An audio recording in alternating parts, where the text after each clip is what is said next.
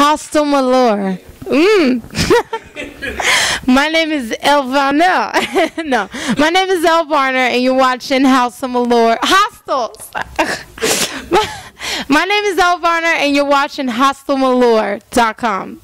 Yeah. Can I get a refill? Can I get a refill? Can I get a refill?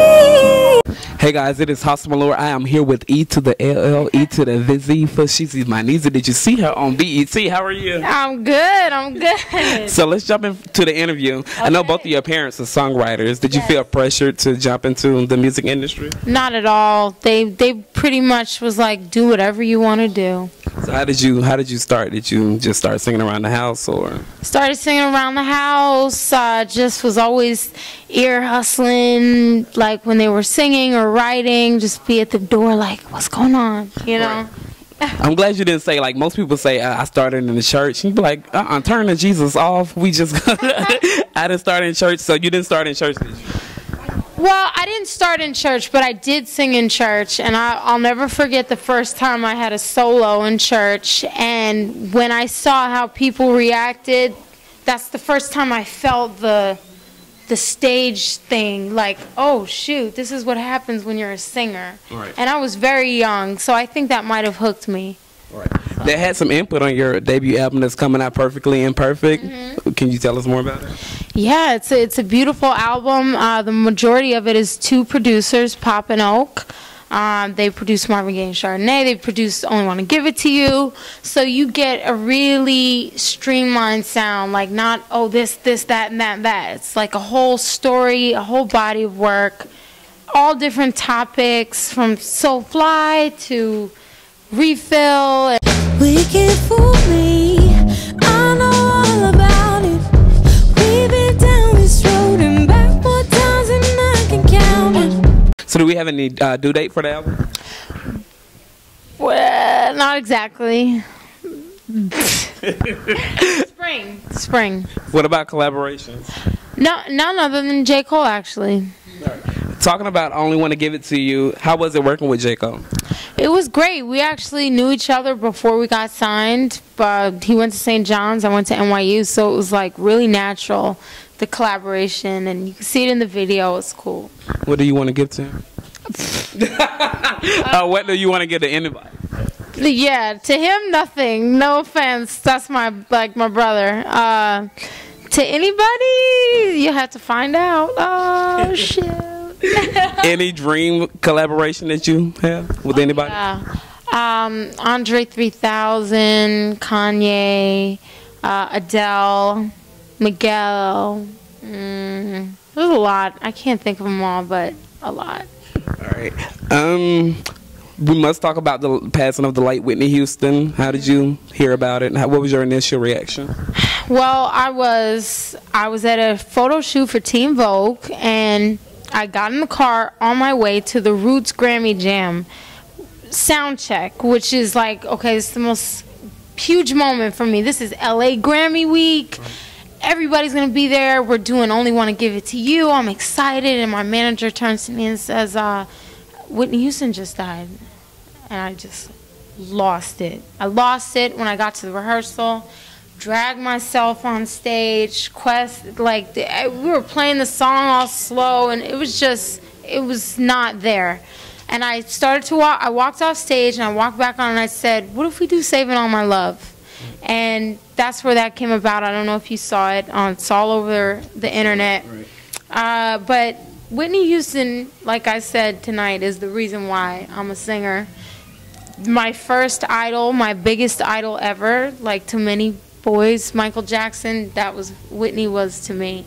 And I don't even, it's still processing, you know. To begin, I just found my man and another man, if you understand. He said, well, I'll be. Right.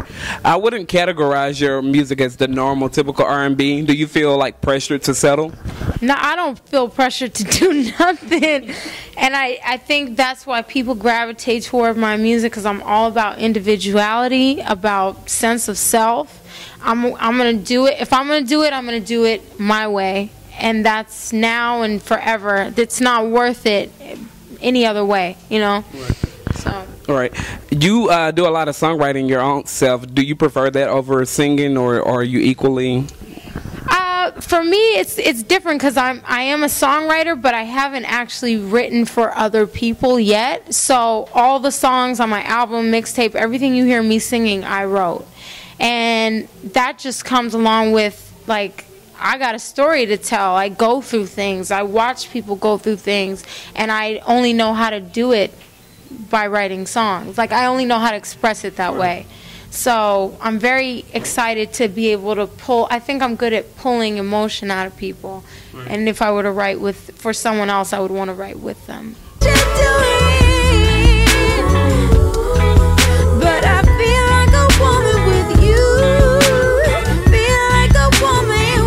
We had a reader question. This is from @Ronald Matters. He said, what's your take on downloading music, and how will you ensure that your music is bought and not illegally downloaded? Well, my take on illegal downloads is that people want to pay for quality. I think that everyone says, oh, because of Napster, this and that, but the quality of music has significantly downgraded over the years, and that is what it is. Back in the day, you bought an album, you listened from track 1 to 15 or whatever it was, and it was real, and it was like, now it's not the same level of quality. I think and I hope that people buy my records because they love them and they love me, and if they don't, that, you know, it's too bad. If I had no cellulite, big breasts and pockets real wide, then maybe I could be so. Now, I downloaded your Conversational Lush mixtape. I know you see me out there singing like majority of the songs. Yeah. How did the mixtape come about? And why did you put so many good songs? Like, why did that, like, Go and, you know, Soulfly, and why did you put all those good songs? Feel Like a Woman? Well, believe it or not, a lot of the songs on the mixtape did not make the album. So I've had the reverse problem. Like, it wasn't that I had to find more songs. I had to actually cut songs. That's how good the album is. I'm not just tooting my horn, but...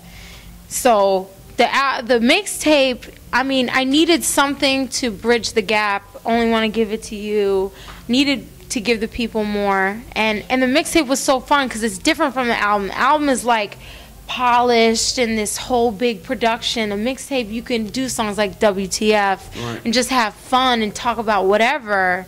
And the album was very much more thought out and planned, and it took me a year.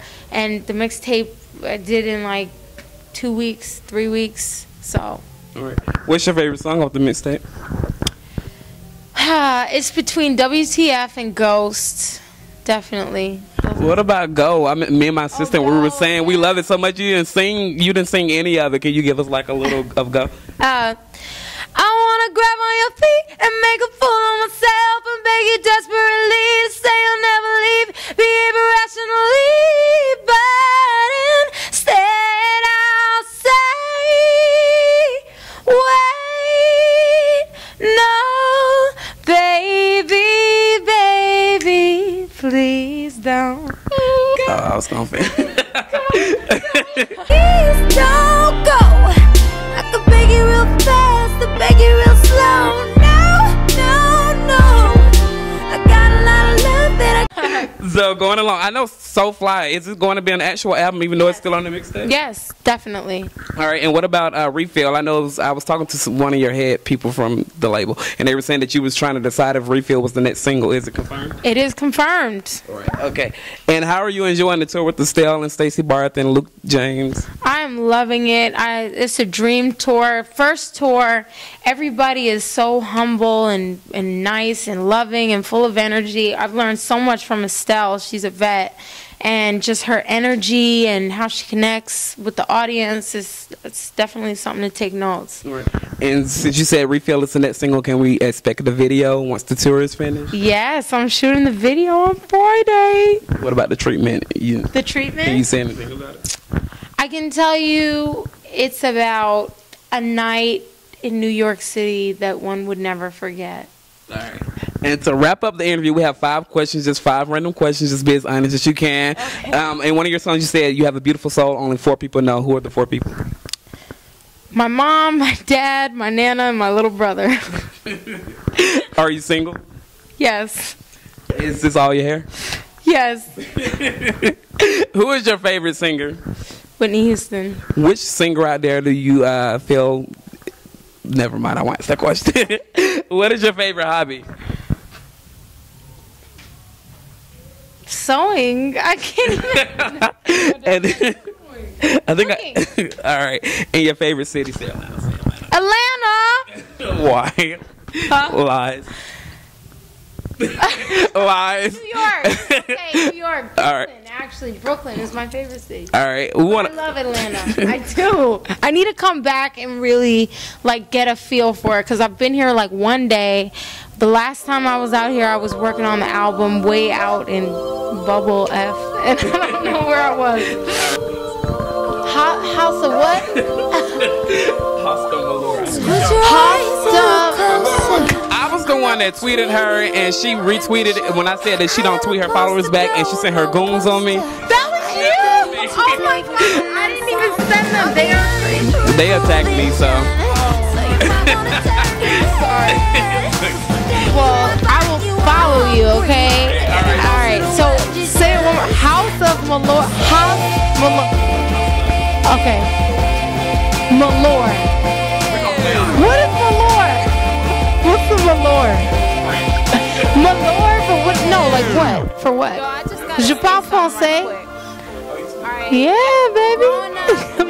Nobody understands. I be on that Rosetta Stone in my downtime. Like, for real. They be like, what are you doing? Okay.